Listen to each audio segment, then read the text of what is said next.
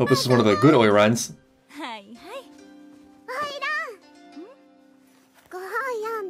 Is this backstory? Where did it go wrong for you, Oiran? We're a fan of reading on this channel. Ara? Death! I don't know. Death to all humanity. What an honor.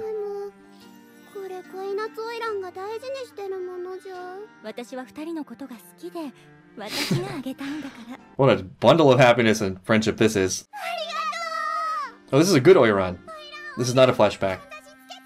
This is Tanjiro's house of happiness. Tanjiro's having a great time. He, like, doesn't know why he's here anymore. He's just leaning into this domestic life. Reminds him of the old days when he used to tie everyone's shoelaces in his home village. He chopped a lot of wood, was the town psychologist, sort of a jack of all trades. And a little touch of family in there, too. Another arc where Tanjiro has a sweet dream that he might want to stay in.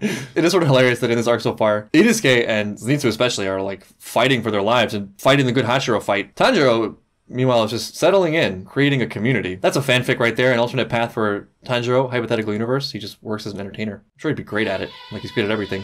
Episode 4, tonight. Uh-oh, is this the night it happens?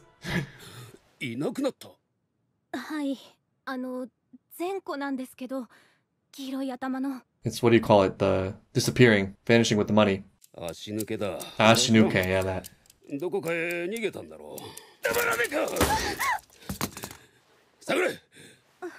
That's major disrespect, throwing your abacus. Yeah, this guy's at the end of his rope, but he's totally powerless. Don't interrupt my sweet fantasy. He's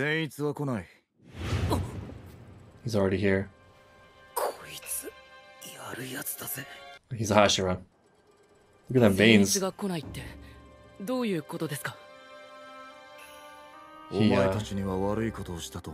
kidnapped in the end credit scene. I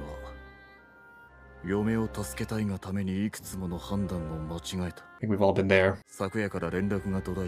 Maybe it's a bait situation, using Zenitsu to lure them in.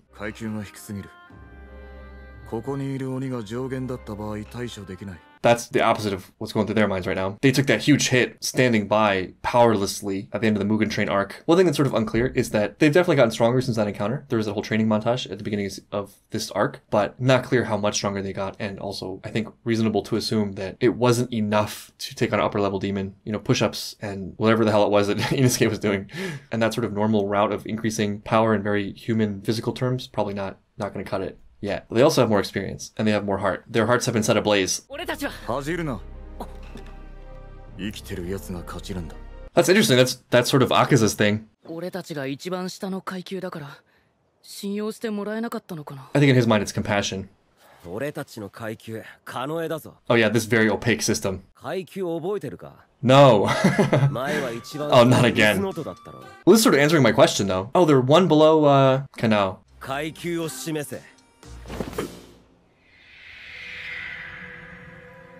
It's a neat trick. How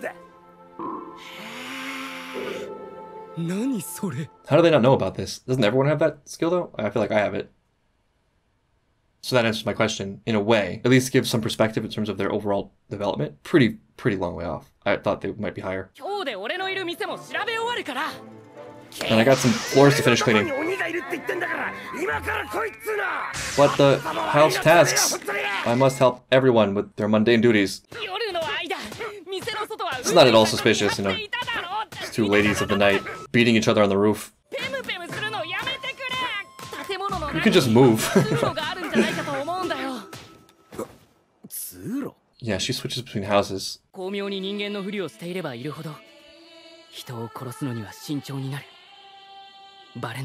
Yeah, I was saying something like that the last episode. There's stakes for her too. She's been doing this for a long time in this district.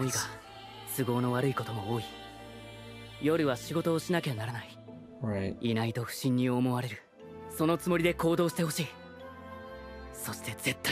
Andrew just picking up the banner. Running was not on the table that day. I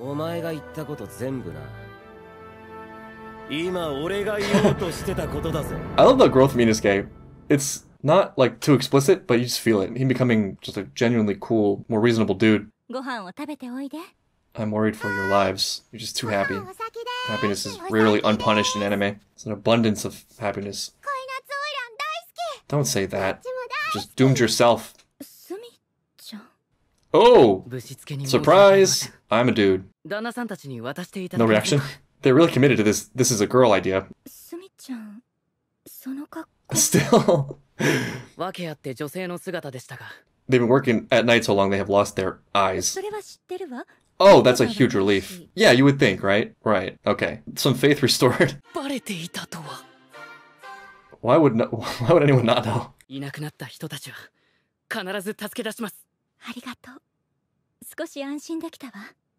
Oh, Ashinaru?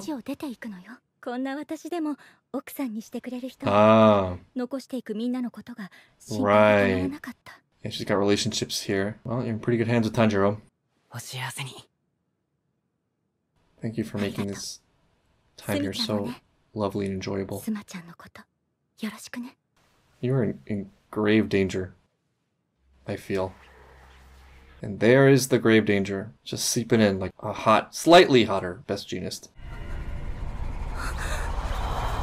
You did this to yourself by being happy. I'm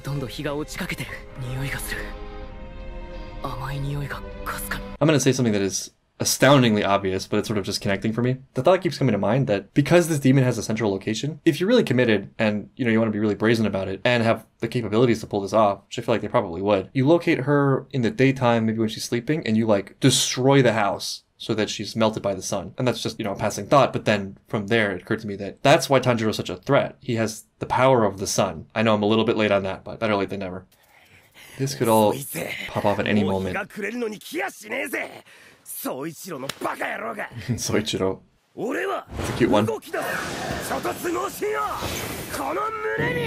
Was that supposed to be Set Your Hearts Ablaze? What am I looking at? What in the world? This is a power he has? He can train mice to be his body improvement club and carry his swords? This opens up some weird Snow White sort of doors. Again, how did you not know? Okay.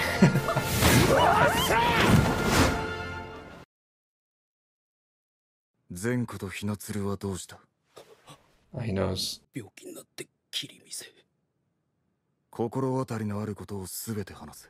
There's a demon living here and she sucks. And he's gone. Bold of him just walk in like that. A+ ninja running. Alright, she can't go far.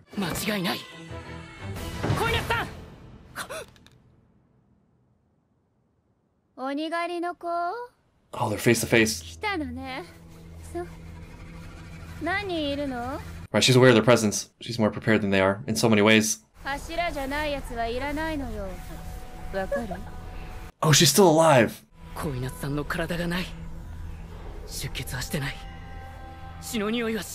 It's like some kind of snake? I see, she eats them through the cloth. No wasted time. None at all. Just attack. I'm sorry, that's sort of hilarious. Let's not forget who she is and what she is. He didn't directly fight Akaza either. He didn't fully feel it, even though he experienced it.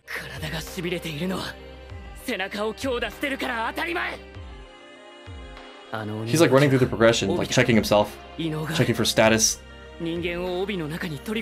Right, so I guess she's not gonna live? Can you reverse it?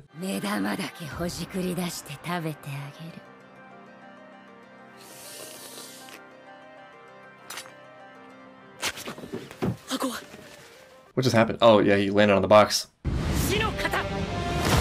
feel like a real terror for Tanjiro in this, because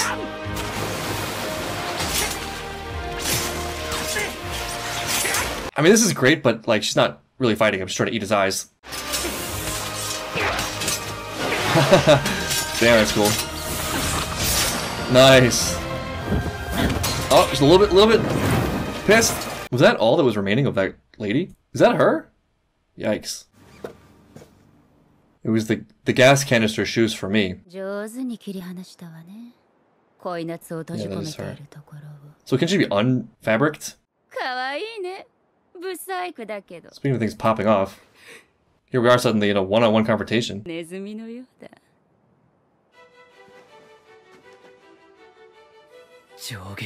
Maybe this is the one thing we got going for us, like, just not taking him seriously at all.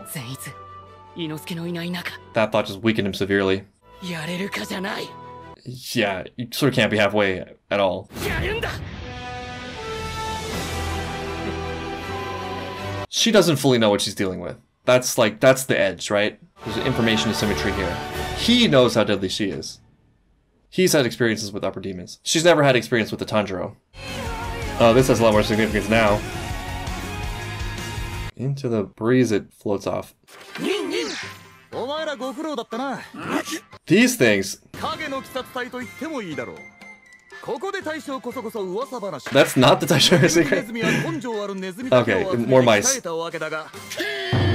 How much more flashy can they get than muscular mice? So this episode escalated things a lot faster than I thought they would. Tanjiro suddenly is face to face with an upper rank demon. This could be one of those instances of having an initial encounter that sets the stage for a final encounter, because we have a lot of arc left relative to how long these arcs are. But who knows? In the Mugen Train arc, Akaza sort of came out of nowhere at the end, so there's a whole bunch of ways this can go, not limited even to Muzan showing up. It's exciting to have this confrontation, but also all the players sort of lurking in the wings. We got Inosuke and Tengen, who is surely going to play a vital role. And we also got to rescue Zenitsu. Is Zenitsu now a piece of cloth?